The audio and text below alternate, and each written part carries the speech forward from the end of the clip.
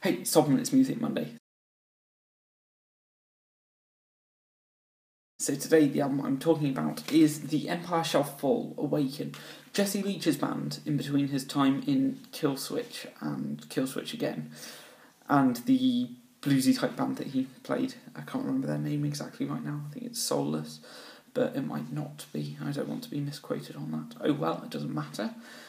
This album, 8 tracks, just heavy, awesome music with really, really awesome guitar work, and Jesse's vocals are just amazing on it. It's just really cool. It's so diverse as well.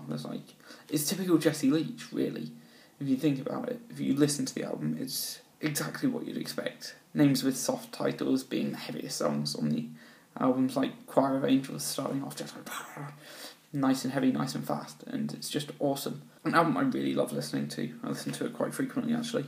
Yeah, that's the album for this week. Empire Shall Fall, Awaken. I highly recommend. Thanks for watching. Peace.